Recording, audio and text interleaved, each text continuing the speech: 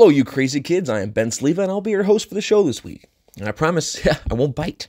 Last time, we did a great deal of walking around and a greater deal of stressing over whether we'd find the Sword of Kings or die in a heap at the bottom of an endless chasm in Stonehenge Base. Luckily, we survived to tell the tale, but this week, we have a shorter episode because we're only worrying about a library and a pit in the ground. But it's what's in that pit that will give us some incredible nightmares. And I'm talking about the twisted metal that doesn't include Sweet Tooth, a bunch of rebel that'll make us fumble over ourselves, a sharp, jagged dude that may be tossed into a recycle bin because he's being too dang used. I'm talking, of course, about the Electro Specter.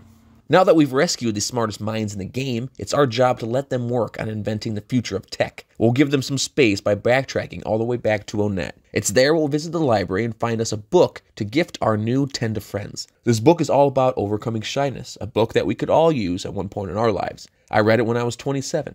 Some read it when they're 3. Regardless, it's our duty to get it. Head to the stack of shelves and tinker around for a bit. After no time at all, you'll find it and be ready to go back to Tender Village. Before you do, though, make sure you equip the Franklin badge to Paula and check that Jeff has the neutralizer in his inventory. March directly to the head boss and throw the book at him. He'll teach his fellow Tendas some social skills. If you dance around the table and talk to that fella, you'll be offered another cup of tea, and it'll be our time once again to reflect on our journey.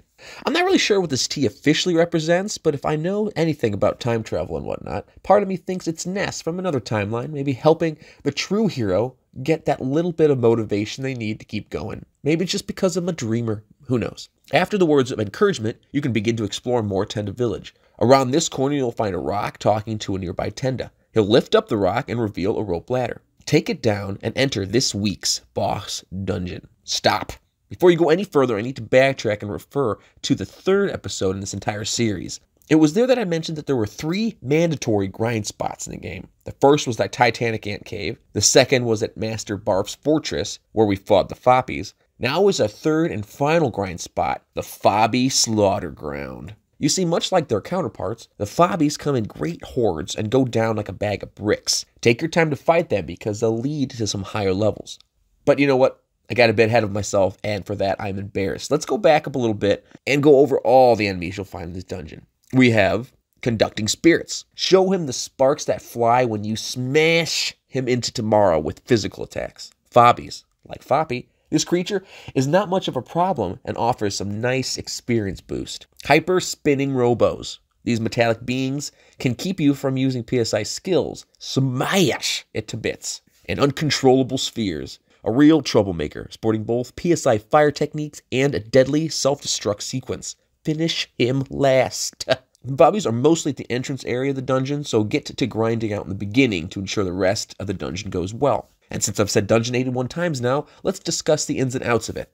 Even with this map, this dungeon can get tricky. There are a lot of ups and downs, so grab my hand and I will guide you. Once through the entrance, hug the left wall and take that first ladder, ladder A. There is a rock you were told to speak to, and also a super bomb that will come in handy later. Backtrack to ladder A, and again head to the surface. Hang to the left, skip that hole in the floor, and take ladder B. That will lead you to a cave. Then if you follow that ladder, you'll take C after grabbing an IQ capsule. Ladder C will take you to a dead end, but the dead end produces the Diadem of Kings, which is the 3rd of 4 of Pooh's only equipable items, so you'll want to get that. Backtrack ladder C and grab ladder B. I know it's a lot of ground to cover, especially with all these enemies around, but that earlier Fobby battles will pay off. Once back at the top level, backtrack a bit and follow it up this time all the way around the loop to ladder D. Ladder D will lead to a sub-level, which you need to follow all the way until it ends. You'll get a rock candy and a bottle of DX water. At the very end is ladder F. Ladder F will come back to the top surface and to our boss. Skip the ladder in between, but don't talk to the boss until you walk all the way to the end and get the rabbit's foot. It is a great equip. Say goodbye to the Fobbies and say hello to this week's boss, the Electro Specter. The Electro Specter is our 7th Your Sanctuary Guardian. The guidebook states that it's made from an unknown material not of this earth. According to Nintendo Power, the Electro Specter is said to be comprised of the leftover remains of Gygas' army's arsenal, thrown together as a makeshift superweapon. Unlike most Sanctuary bosses, Electro Specter does not have the normal Sanctuary Guardian theme. Instead, it shares its theme with the Kraken and Thunder and Storm. Electro Specter attacks are strange, because most of them are actually items used by Jeff. He starts with a PSI shield beta, but has no method of replenishing it. Some other attacks include use an electric shock attack, which does 60 to 180 damages to 2 targets. It's comparable to PK Thunder beta. He also uses the neutralizer, which removes all shields, including his own. He uses Hungry HP Sucker, which takes 1/8 of your max HP, or 50 HP, and hits the entire party. He also uses a Shield Killer, which removes shields from one target. Now, I mentioned this earlier, but you want to make sure that Paula has the Franklin badge attached, okay? Keep her safe. On the first turn, have Jeff use his neutralizer to take down Electro Specter's Psychic Shield. Use PSI Rockin', PSI Fire, and PSI Freeze, Bottle Rockets, or Bazooka, and PSI Starstorm. Just throw them all you got. Here are some tips. Shields are pretty terrible in this fight. The Spectro has 2 attacks that do nothing but remove them, and the Electro Shock attack hits through PSI shields. If you don't have a neutralizer or a shield killer and don't want to waste your time with Thunder Spotty accuracy, it might be worth it to use Bash with Paul and Pooh until it uses the neutralizer, removing its own shield. Once its shield is down, spamming PSI Freeze is a decent strategy. A multi-bottle rocket won't kill it immediately, but can do up to 3,000 HP, and since Electro Spectre has 3,092 hit points, a couple of Bash hits will most likely kill it.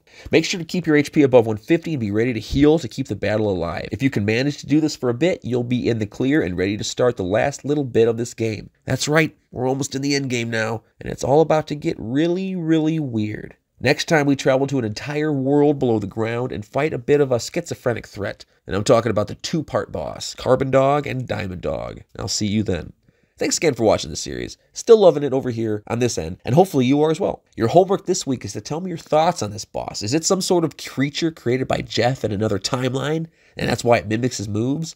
Is it a Geiger's secret weapon that's just misunderstood? What do you think? Go ahead and enjoy your week, and make sure to hug your parents if you have a chance. I will see you next week for our next boss, and like always, later days.